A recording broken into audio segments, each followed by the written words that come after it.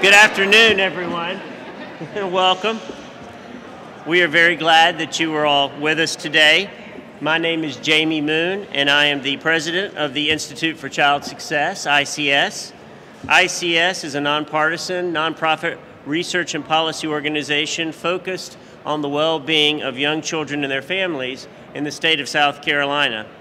We are joined today with our partners, the United Way Association of South Carolina, the Children's Trust of South Carolina, Save the Children Action Network, and several of our state's elected officials to unveil the 2019 Early Childhood Common Agenda. While momentum continues to grow for our state's youngest children, we know that the American dream is not yet a reality for far too many of our state's youngest children. Therefore, we are very excited to promote these sensible solutions that leaders from all political perspectives can support. The Early Childhood Common Agenda has been developed annually by a wide range of South Carolina stakeholders over the past 6 years. In that relatively short period of time, we are very proud that this common agenda has informed several important pieces of legislation positively impacting young children. But we all know that there is plenty more to do. There is growing consensus among children's advocates and lawmakers in South Carolina that we should set a statewide goal of becoming the best place in the nation in which to raise a child. This may seem like a lofty goal, but by working together, we can make it a reality. So it is now my pleasure to introduce the distinguished elected officials you will hear from today. We are pleased to have with us the South Carolina Lieutenant Governor, Pamela Evette, Senator Scott Talley, and Representative Rita Allison, Chair of the House Education and Public Works Committee. It's now my pleasure to welcome to the podium a true champion of children in our state, Chair Lady Rita Allison. Thank you, Jamie. It's a great honor to be here today on this special day, and I want to thank everyone that is here joining us today. You know, as we all know, education is a major priority for everyone in South Carolina, and we're paying additional time and energy working together to build a world-class education system right here in this beautiful Palmetto state of South Carolina. And a critical piece of that puzzle is making sure that we pay special attention to the foundational first 5 years of a child's life. It takes all of us working together to do that. The K-12 system will only achieve those outcomes that we need if kindergartners arrive with a strong foundation. And we now have a tremendous opportunity in this state to work together to ensure that kids arrive at kindergarten safe, healthy, and ready to learn, and that is all children in the state of South Carolina. Today, several of our state's leading early childhood organizations are releasing the 2019 South Carolina Early Childhood Common Agenda. As always, there are a lot of good ideas in this common agenda. I appreciate the work of these fine organizations in bringing to us this wonderful agenda. South Carolina Children's Trust, the Institute of Child Success, Save the Children Action Network, and the United Way Association of South Carolina, all working with our early childhood first steps to make sure that we give an opportunity to every child in the state of South Carolina. I know we'll be taking a very close look at these ideas as we work on our K-12 system of reform in South Carolina.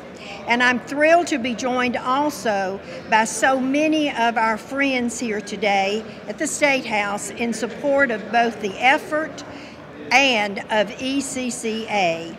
And now I'd like to pass the podium along to a senator who is very invested in education in our state. Senator Henry could not be with us today, and he's my counterpart in the Senate as chairman of the Senate Education.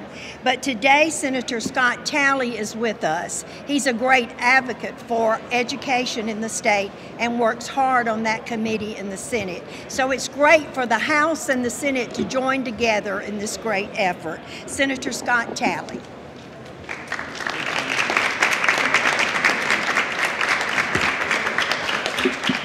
Good afternoon, everyone. I'm Scott Talley, State Senator from District 12, representing Spartanburg and Greenville counties. It's an honor to stand here with this distinguished group who has put so much time and effort into the young people of our state. And it's just an honor to be part of this announcement today as we look how we improve their future for South Carolina. When you take a close look at how South Carolina has invested in its young children, you see a lot of different initiatives with different approaches. Even when you're just talking about early learning centers, the Department of Education oversees some programs, DSS controls others, and First Steps yet others. One recommendation that resonates from the common agenda is to better align those services, and we're working in the House and the Senate and with the executive branch to do just that. We would like to know that all folks are working on health, education, and safety for our youngest South Carolinians can coordinate and reinforce each other so that we can build momentum around improving the outcomes for our youngest citizens. Senate Bill 291 is an example of how we can get different agencies and groups out of silos across South Carolina to have a laser focus on young people. It's important that we debate K through 12 reform and how we improve that in South Carolina. And it's important that we debate higher education and how we reform that and improve it for South Carolina. But what really matters, depending on whatever study you listen to or whatever articles you may read, is that the formative years for our young South Carolinians are birth to age 5.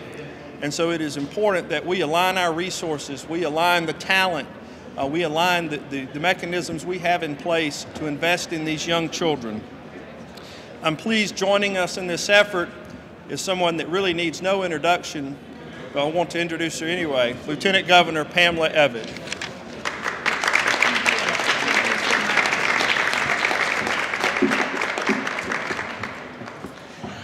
I'm Pamela Evette, and I am Lieutenant Governor of the great state of South Carolina, and I am honored to be here today in support of the Common Childhood Agenda and the importance of both strong families and early education in the lives of our South Carolina children. They are our most prized possession. Over the past year, I have met with numerous agencies and organizations who work to ensure that children have bright futures. And time again, it is reinforced that we must invest in our children and we must invest early. We must invest not just in public and private institutions, but also in parents. As Governor McMaster and I have both said on numerous occasions, improving educational outcomes in South Carolina will take more than just money. All the money in the state budget will not create change if children do not have active parents with steady work. All three must be addressed together: funding, family, and jobs. We must empower and enable our parents and guardians with the knowledge and the tools to work with their children at an early age, reading to them and engaging with them. Studies show that children who are read to starting at an early age perform better in school. We have programs in place, great programs, but we must do more. We must find creative solutions to reach children in all areas of our state. The 0 to 20 Committee will be very important as we embark on this education reform. This committee does not add another layer to our educational system, but works hand in hand with the Department of Education, the Education Oversight Committee, the Commission for Higher Education, and the State Board of Education toward the goals of greater cooperation and collaboration. The goal of the 0 to 20 Committee is to create greater efficiencies and effectiveness in the agencies that directly impact our educational system in order to adequately address what our workforce needs. I'm proud to stand here today as your Lieutenant Governor at the dawn of a new political era, one characterized in collaboration and cooperation. We may wear different jerseys, but we all play for the same winning team. It's truer now than ever before. I am confident that we can work together, we can achieve more for our state, for our families, and for our children. Thank you so much for having me here today, and I'm going to turn it back over to Jamie Moon.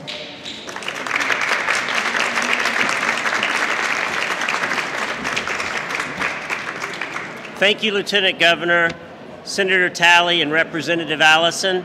Thank you for your support and your enthusiasm for advancing the well-being of children.